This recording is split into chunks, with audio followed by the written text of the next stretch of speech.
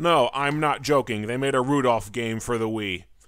I think everyone's familiar with the tale of Rudolph the Red-Nosed Reindeer, the timelessly classic story of a reindeer with a glowing red nose who's relentlessly bullied and ostracized by society for his birth defect. But then one magical day everyone realizes that there's commercial gain to be had from exploiting Rudolph's mutation, and then suddenly everyone's nice to Rudolph because there's profit in doing so. I was always more fond of Frosty the Snowman. A being is given sentience against his will only to live a hellish existence of his body slowly dissolving and unable to experience the warmth of human contact. You know, maybe Die Hard is more of a Christmas movie than I give it credit for.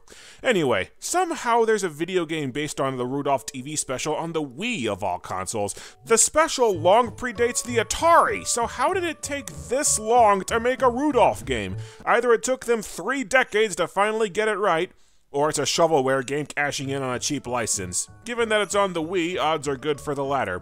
I know it's after Christmas, but a man can only get his clock cleaned in Jedi Fallen Order so many times before he needs a break. So let's check out Rudolph.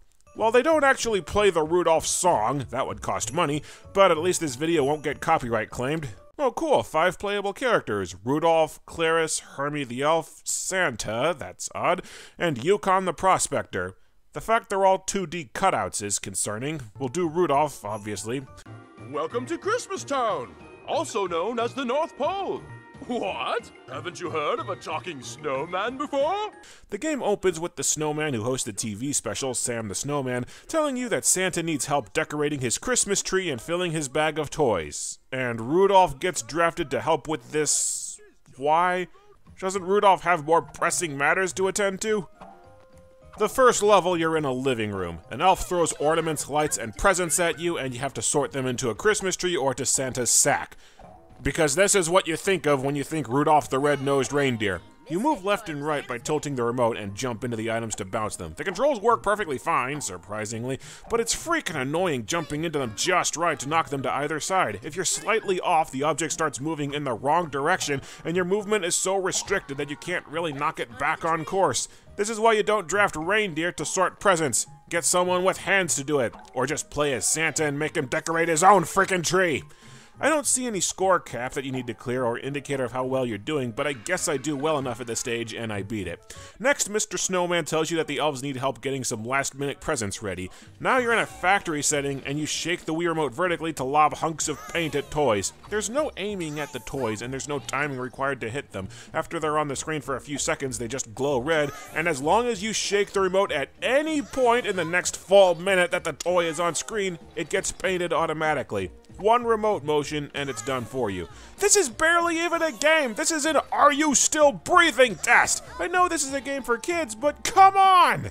Something about the way you just throw a glob of paint at a toy and it comes out perfectly colored kind of cracks me up. If the elves had paintball guns, this job would be much easier and way more fun. Next, the snowman has you help the elves bake cookies. Doesn't Santa get his fill of cookies from all the kids who set them out on Christmas Eve? What does the fat man need more cookies for? A little GIF pops up telling you to move the remote a certain way. Forward and backward to roll dough, up and down to cut cookies, swipe to the side to put them in the oven, and shake it to apply sprinkles. So not only are we making superfluous cookies, we're making lousy ones that have no chocolate chips or icing in them. This ain't exactly cooking mama. There is absolutely no timing or way to fail any of these actions, and each action takes so long to perform that you spend more of the game waiting for the animations to finish than you do actually playing anything. You have enough time to make 4 batches of cookies, and that's it. And even before a single round is over, you find the laziest way possible to do each step and just kind of listlessly wiggle the remote around. Finally, it's the main event. Level 4, Santa's making his trip to deliver presents, and you play as some no-name anonymous elf who rides in the back of the sleigh delivering toys. You shake the remote vertically to drop presents onto the houses, and you get bonus points if they go in the chimney. So either your presents get stuck on the roof and good luck getting them down, or they drop down a possibly lit chimney and burst into flames. No toys for you, douchebag! It's such a pain trying to figure out the arc the toys take, and there's no penalty for missing. I just waggle the remote non-stop, dropping a constant stream of presents onto the ground. About 3/4 of them hit their targets, and that's it. Then the snowman tells you that you've saved Christmas, and the game's over. You and all your fine work, Christmas has been saved. No, seriously, that's the end. You get 4 lousy minigames, and it's over. No scenes from the special are reenacted. They don't do jack to tell Rudolph's story, or any story for that matter, and the big climax of both the song and the special, Rudolph guiding the sleigh on a rough, stormy night, you'd think they'd make a flying stage of some kind, but no, you play as a dope throwing presents overboard while Rudolph is off to the side. Poor guy isn't even the star of his own game. I don't even think Rudolph gets any voiced lines. How sad is that? I never thought we'd see this day, but after 7 years of YouTubing, I've found a full console release game that's even shorter than Batman Beyond Return of the Joker. That was a Nintendo 64 game that took a piddly 33 minutes and 53 seconds to play through. The new record? Rudolph the Red-Nosed Reindeer lasted 11 minutes and 20 seconds! That's it! A full console release game printed on actual discs that's 12 minutes long. Most of the videos on my channel are longer than that. This has got to be one of the laziest video games in history. A Wii game that's just 4 lousy minigames. And really, only one of the minigames has any actual gameplay. The first one bouncing presents around, 2 are just shaking the remote vertically, and the cookie game you spend more time staring at the screen than interacting with it. You make a game based on one of the most beloved Christmas specials of all time, and this is the best you can come up with? The Grinch got a handheld Metal Gear Solid game and Rudolph gets this? There were plenty of shovelware collections of minigames on the Wii, but 4 stinking games? Even Space Camp had more than that before it devolved into 4 hours of grind picking up rocks. And the sad thing about it is the game's productions and technicals aren't all that bad. The graphics look cheap, but they're somewhat visually appealing and they resemble the movie. The voice acting is no great shakes, but it approaches being passable. The motion controls work, that's better than Minute to Win It can claim, so is it better to have a nigh unplayable game with actual content, or a drastically shorter game that actually works right? These are the questions one ends up asking when comparing turds. There doesn't seem to be any difference between the playable characters, as if there was enough gameplay for you to tell a difference, but there is one caveat. Never, ever play as Hermie the Elf. If you're playing as Hermie, about every time you score a point, he yells in a shrill, screeching voice, I'm a dentist! I'm a dentist! I'm a dentist! every freaking few seconds if you're playing as Hermie. I'm a dentist! I'm a dentist! I'm a dentist! I'm a dentist! I'm a dentist!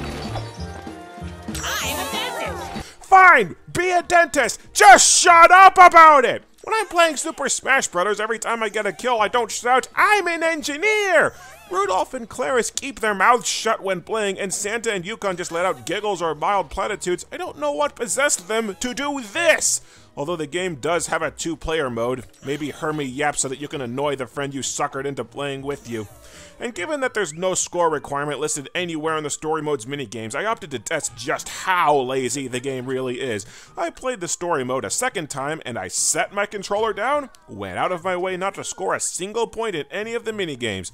Do you know what happens if you finish every minigame with a score of 0, literally doing nothing right? Great job, Son of Silver.